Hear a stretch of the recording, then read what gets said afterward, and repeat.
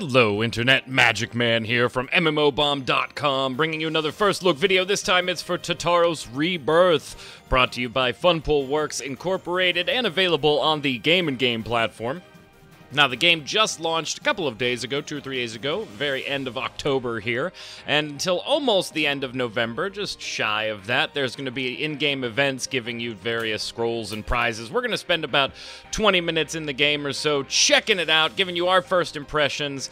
Now, we've only got one server, 2 different channels, so we'll just jump into a channel here. Now, I've already played the game a bit. As you can see, there is no character creation to speak of. So you'll create like a family name, very limited on the characters. This was supposed to be Shadelight, like the group name. It's a name I use in other MMOs, but, you know, we ran out of characters, so you're pretty limited, and that can't be changed. But you do have multiple characters, so you don't create characters, you control an entire group of people, and initially, there's just going to be 1 or 2, you'll pick up a 3rd, you'll pick up a 4th. I've picked up 4 different characters so far, and you get an idea just by clicking on them of their basic information, some backstory, and yes, text is a big deal in this game. It's challenging to read at times, as you can see the words cut off in boxes and continue on the long-range adjic. So, yeah, it gets a little challenging there, but you can see your basic attributes. Now, each character's got its own skill set, its own abilities, and you'll be getting those skills and abilities along the way through skill points that are collected via gameplay in a group bundle. So you gain 1,000 points. You can spend those points across all characters. Now, individual characters do level up. As you can see, I've leveled Soma to 6, Pinko and Tangy to 7, Shu to 9, and Isilia to 7. And we'll show you how to do some of that in-game as well. We're going to enter the game. I don't have access to the Royal Castle yet, and that's going to be a recurring theme in this particular first look.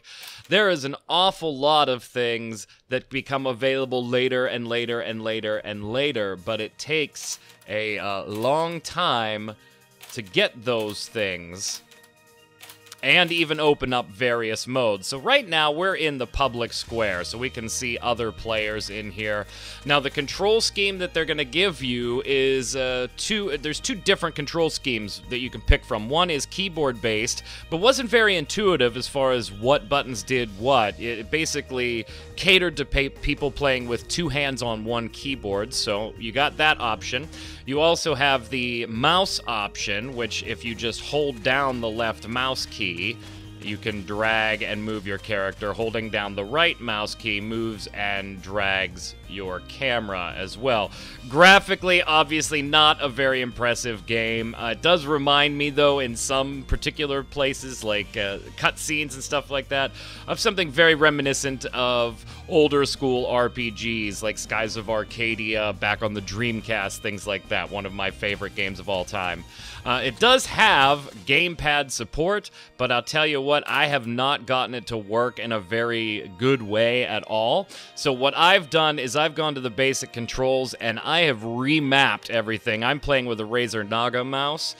So I've remapped movement to WASD and the skills to 1 through 7, rather than using arrows on the right hand side of the keyboard and keys like ZXCV to use abilities and combinations. Yeah, like the initial, so skill 1, the initial key is Z, skill 4 is Z and X at the same time. No, that wasn't going to work for me, so I would imagine that most of you are going to do some remapping of your own in the game as well. So, this is our main hub area, but we're not going to spend too much time here. I can see everybody, all the other players and their family names and fun stuff like that. We're going to head to the world map. This is an instance-based game, not so much open world, but you can travel to various places on the map. Now, I only have 1 available to me. I'm almost level 10, so we'll be able to move into Aalsmeer very soon.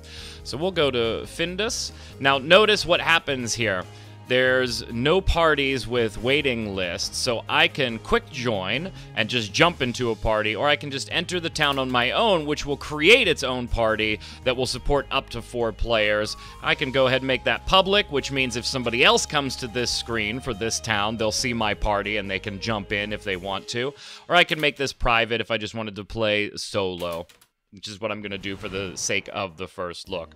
So here we are in town, and everything is pretty standard as far as the UI layout goes. The bottom of the screen has your experience bar, your time remaining until the next content point refill, which I am capped right now, so there is no time on that.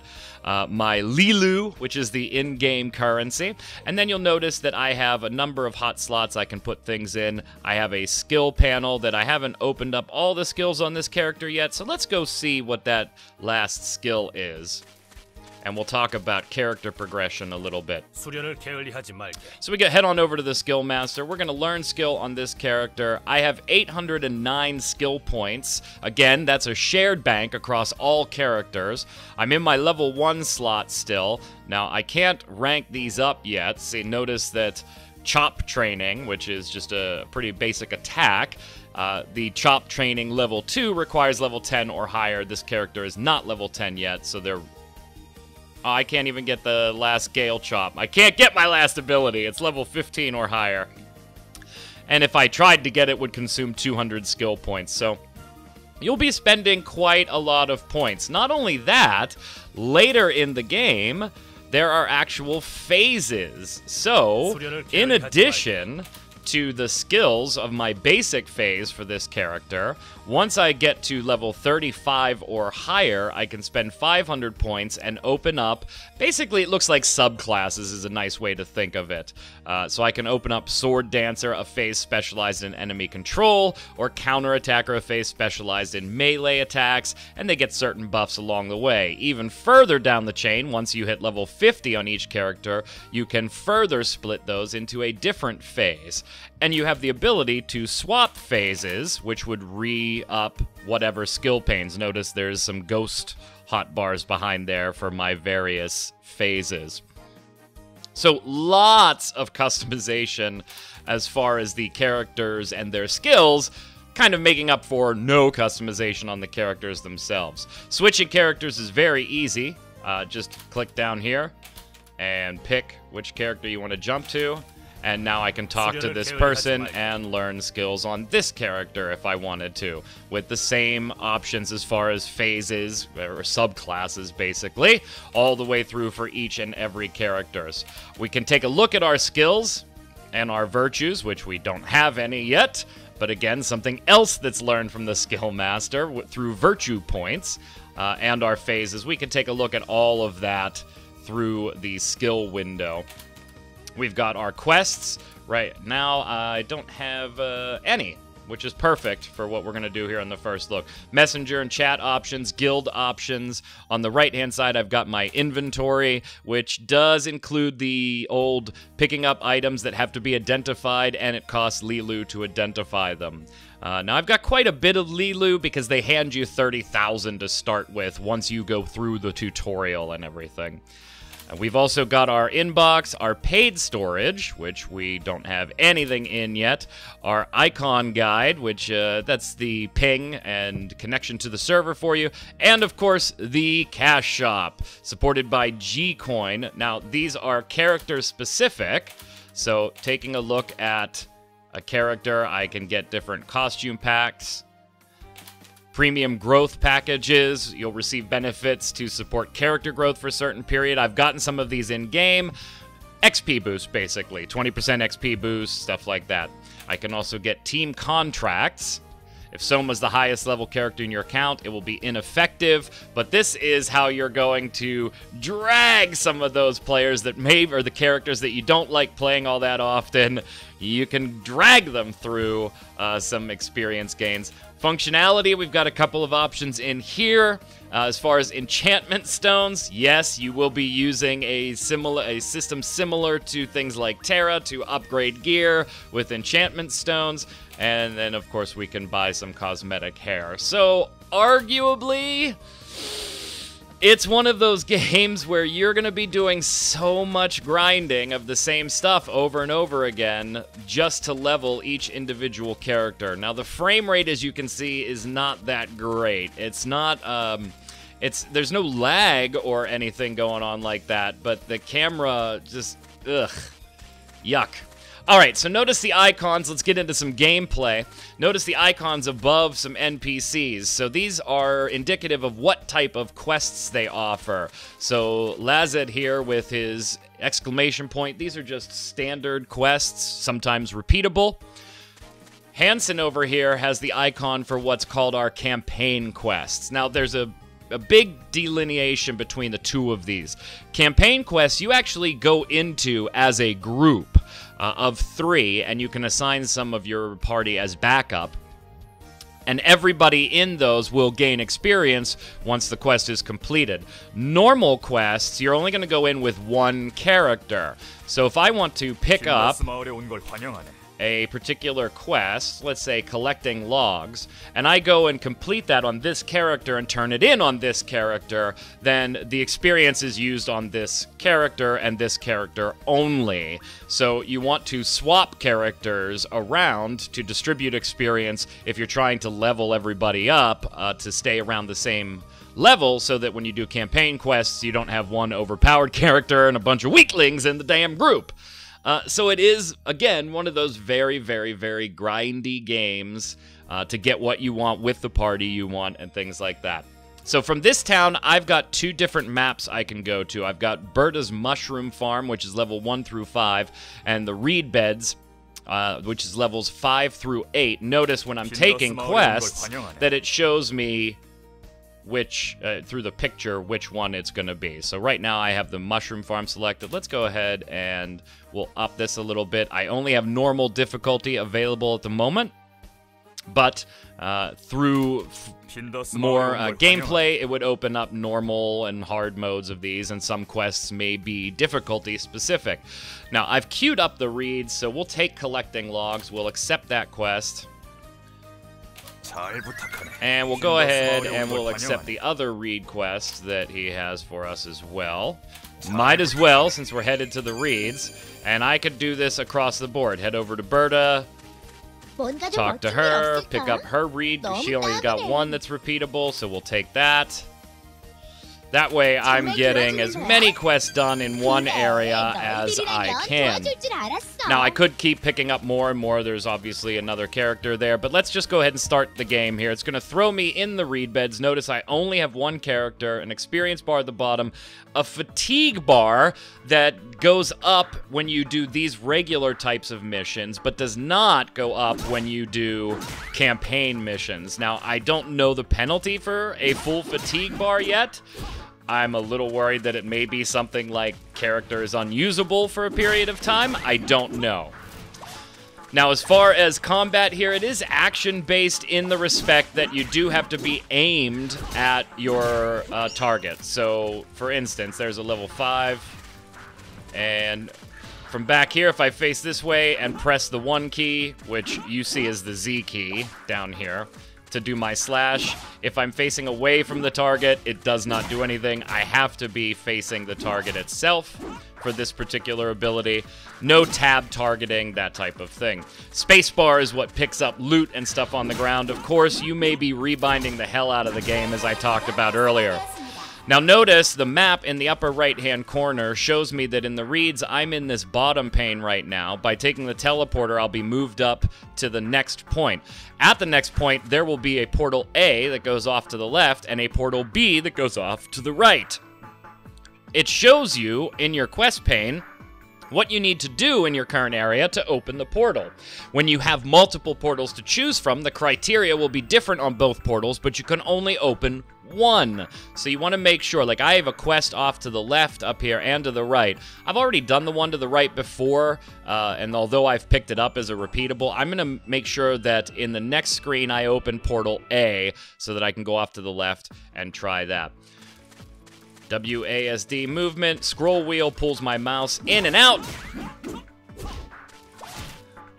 Now, I did mention that it's action combat as far as the aiming goes. It's not action combat in the respect that it's not as fluid and smooth as it would need to be truly be called action combat. If you press a button too many times, like I'm pressing 1, again, Z key here, did not display that the remapped key, it will keep comboing that particular skill, and I can get animation locked in that and get the shit pummeled out of me because the enemies got behind me during the animation. I want Portal A, so I've got to defeat 2 Keratums. There's one. Let's go get him first. I don't want to oh, and another one spawns, so there we go. Now, Portal B won't open, but had I defeated these first, Portal B would have opened, and I would not have the option to get Portal A. So I just wanted to ensure that I got Portal A quickly. And let's start using some other abilities. A little charge ability. 3 is a buff to myself and to parties. I've got Lion Sword, swings the sword repeatedly to attack an enemy ahead and move forward. And I've got Smack, swings the sword to attack a nearby enemy twice and has a high chance of knocking down the enemy. So we'll go ahead and use that. Lilu pouches are just items that I can sell to a vendor to get that much Lilu, so 500 Lilu pouch. That'll get me 500 Lilu. Imagine that. Now notice I am defeating those required characters here, but it's not counting because I've already opened Portal A. I've completed all of my quests, so now it's just pretty much make it to the boss, beat the boss, get my rank, whether it's S, A, B, whatever, and head on back to town to turn these quests in. Now I'm about to level up here in a little bit, pretty quickly. I should level before the end of this. What am I going to do here? Defeat 25 monsters to open the portal.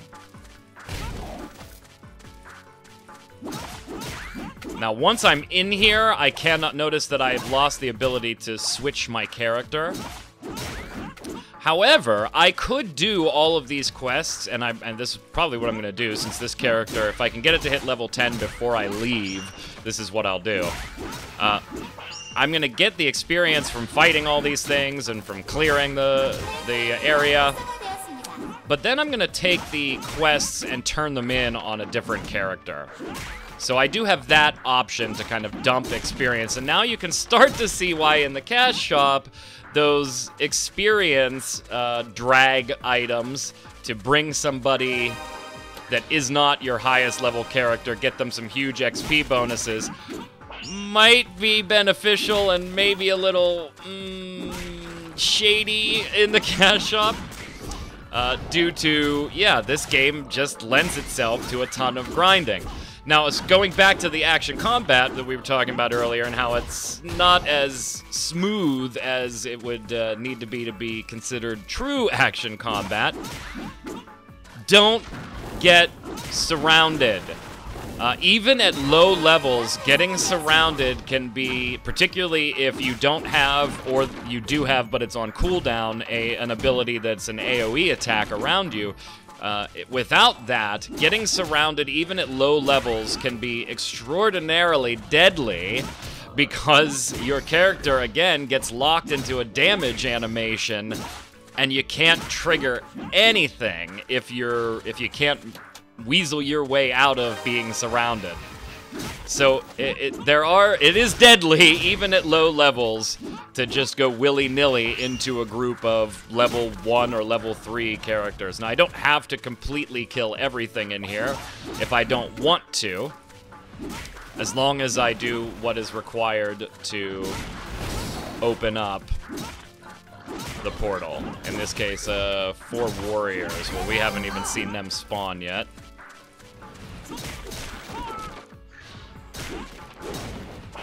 Ability 4 and 5 on cooldown now. Ability 1 does not have a cooldown, so we don't have to worry about that. There's some of the targets that I need. And we got a combo of 138 kills going. We're just going to jump ahead. Normally I would fight this stuff for the experience, but I did hit level 10, so we'll just jump ahead to get out of here and back into town. Now we're at our little boss. easy to get surrounded in boss fights. Hopefully, I'm going to see if I can just go ahead and nuke the boss down real quick, because that's the only one that's the required kill. There we go. I got it. Luckily, I got it without having to, or without dying due to being surrounded. So we are done here. We'll head back to town. No sprint or anything, so you get this slow ass walk, dump, step, step, step. And we got a B. That's fine. We let a lot of enemies live, and we were running through there. So now that this character's hit level 10, let's go ahead and hit the skill master real quick. And we're going to learn some skills here, because now we can rank some of our basic level skills up. So we'll double-click that. Double-click that. We're spending 150. We can also learn Force Recharge. Now we've opened up some level 2 abilities through doing that as well. So, sure, let's go ahead and add that. So we're going to learn those. Now notice what started to happen. We've got Will of Victory in the front. And we've got other abilities that are queuing up through Force. Now I don't have Force to be able to switch to that right now, because I'm in the damn town. But I would be able to use those Force abilities later. So let's report our quest as complete. Oh, no, I didn't want to do this. I want to switch characters, even though the experience isn't all that grand. Let's go to Soma, who's level 6. And we'll report this complete on Soma to get a nice chunk of experience. Go up to Lazid, we'll do the same thing. Report these 2 quests as complete. And there we go. So we've got Soma some experience there, even though Soma wasn't part of the group. Let's go do one campaign mission and take a peek at that. There are other modes, other quest types too. So if you see this icon, except it's red, it's a training mission. A few different ones, that's I think 4 that you have to know about. And other modes of play, including party play and things like that, they open up at later levels. So there's a lot to grind for in this game. And I'm gonna skip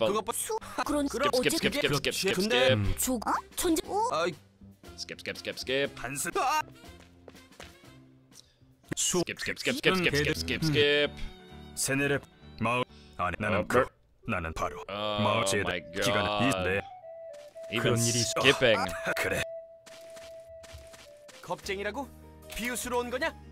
No, that's not what I want.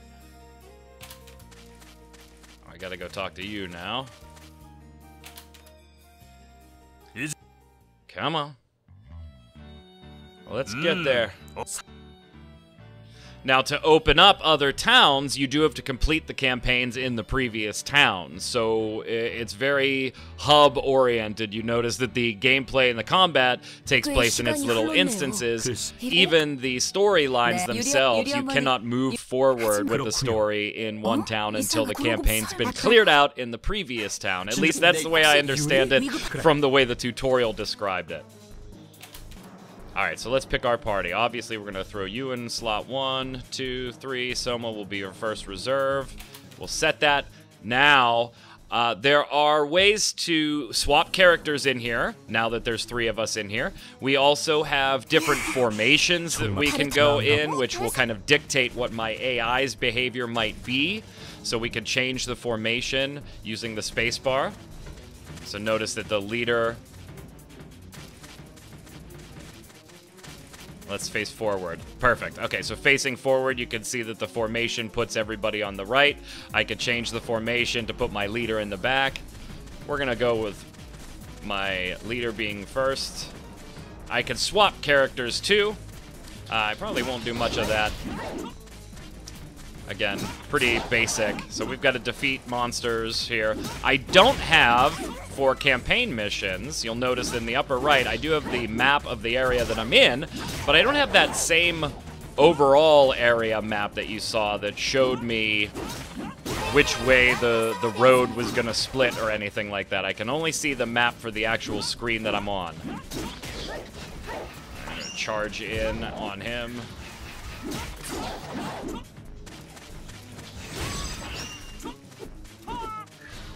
Whoop. There we go. All right, fought our way to the teleportal. Or the teleport, as the game calls it. Not tella, just tell.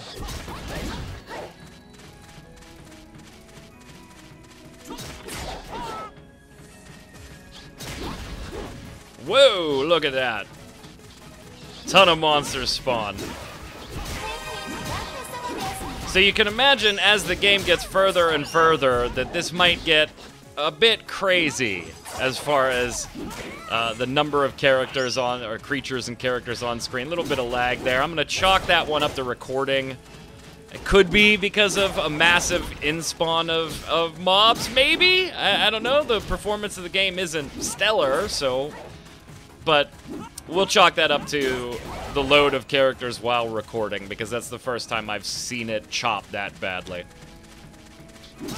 Alright, working our way through. Got to defeat 15. Admittedly, the abilities and things like that off the beginning of the game, a little underwhelming. When you watch videos of some, I guess, higher level characters, much higher level characters, the screen does get rather flashy with a lot going on, so perhaps it becomes more exciting. I've never really been in danger yet, except for the one time that I got myself surrounded and got myself pummeled because I couldn't move off of the damage animations that I was taking. And I was able to use a revive scroll, so there's multiple different revive scroll type items that you can use that have varying potencies and purposes. I would imagine that some of those may be cash shop, of course. Alright, let's save them. Come on. So our elite's all the way in the back. We are not going to run through these guys to get there, though. We're going to go ahead and take some of these out. That's all I need, is to be surrounded by these big-ass trees.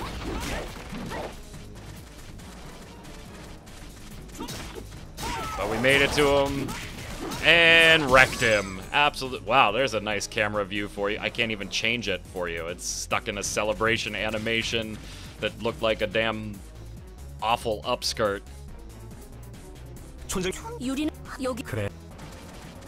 And we did it. Yay, us. Tell point activated. Cleared the mission with an A rank, got experience. Again, that experience applied to everybody. Notice at the top that it said everybody in the party obtained that experience. So you're going to be doing a ton of grinding. A ton of grinding. But there's an awful lot that keeps opening up along the way, so if it's your type of game, it's your type of game. And I think this one's gonna hit either some areas that people really love or just absolutely hate. I don't know if there's gonna be too much of a middle ground with this game. And again, without playing for hours and hours, just trying to get you a first look, there's, hey, we opened up the other town, the next town, woohoo. Daily Dungeon, Royal Castle, things like that. I mean, we haven't even opened those up yet. So there's quite a bit to unlock. If you want to check it out, it is now available through the Game and Game platform, so just go to their website, get the game downloaded, get started, and let us know what you think about it in the comments below. Until next time, gang, this is Magic Man saying stay safe, and we'll see you out on the servers.